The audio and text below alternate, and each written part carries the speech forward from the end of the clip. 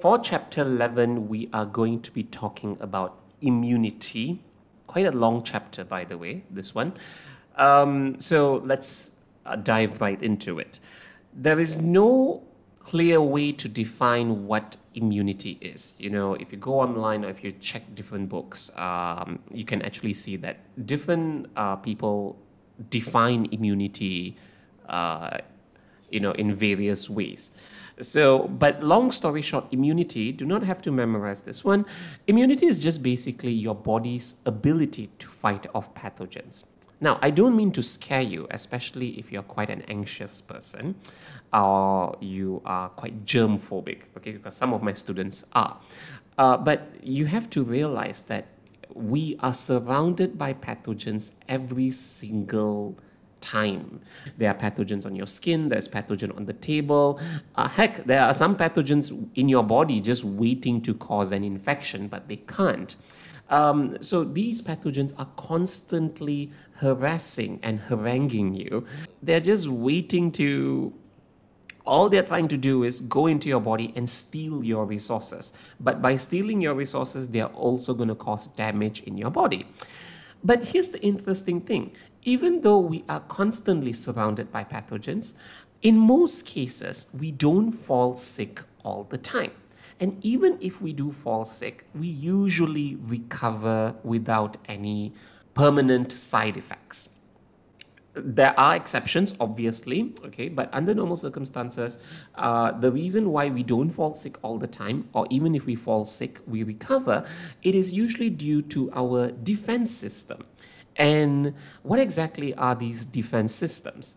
So we have two types of defense system, which are the external defense system and the internal defense system. For A levels, the main one that you have to know is obviously your skin, because your skin provides a waterproof barrier and it just prevents pathogens from entering directly into your body. Simple as that.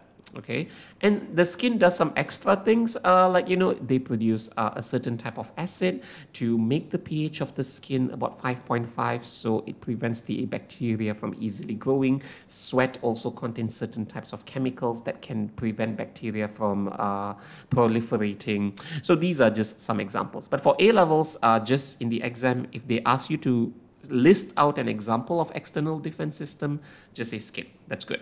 Now, another example of the external defense system is in your stomach. Now, I know what you might be thinking. The stomach is inside your body. So shouldn't it be considered internal? The reason why the stomach is considered external is because the inner part of our stomach is exposed directly to the outside world. For example, notice the purple colored thing that I'm highlighting. Any food that you eat is exposed to the outside world. It goes into your esophagus and directly goes into your stomach.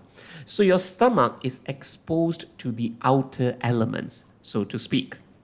So in that case, what actually happens is your stomach produces something known as stomach acids or hydrochloric acids.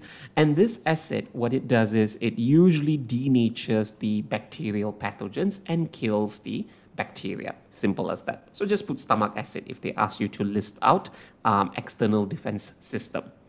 Another example of external defense system is in our airways and our lungs. Yes, the lungs are also inside your body, but for the same reason as the stomach, the lungs are also deemed to be exposed to the outside world, because when you breathe air, the air from the outer part of your body will enter your lungs directly. So your lungs are exposed to a lot of harmful pathogens in the air. They are exposed to dust. They are also exposed to certain types of chemicals. But we are focusing on pathogens here.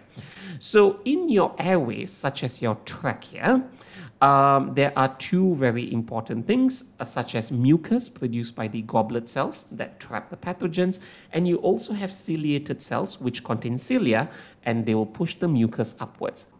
Both your lungs are protected from the pathogens in this case. Now, I know that mucus and ciliated cells are supposed to be in chapter 9. I have not done the video on that, and I've also mentioned it before in the comment section somewhere that I'm a bit lazy to do chapter 9, if I'm being honest with you. I will eventually get around to doing it, but for the time being, okay, just Anyway, so moving on, we have the internal defense system. Now, what is considered internal then?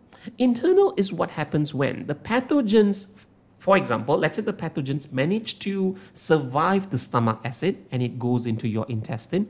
From the intestine, it enters your blood. All the pathogens were in the lungs, and then from the lungs, they enter the alveoli, and from the alveoli, they enter the blood. So this is now considered internal, because when the pathogens are inside your blood vessel, so anytime the pathogen is in your blood vessel, that is internal. And from the blood vessels, they can spread to other parts of the body and diffuse into the other parts of the body. That is called internal.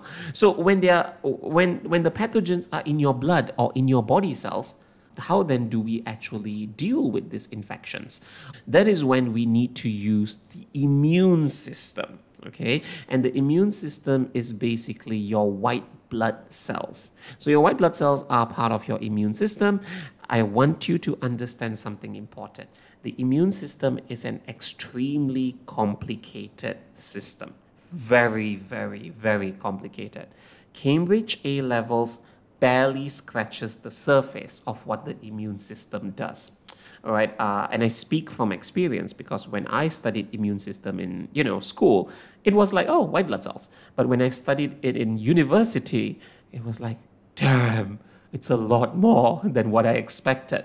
Your immune system goes beyond just white blood cells. Okay, there are also a lot of different types of chemicals that are involved in this. In A levels, we are going to be looking at two types of white blood cells, which are the phagocytes and lymphocytes.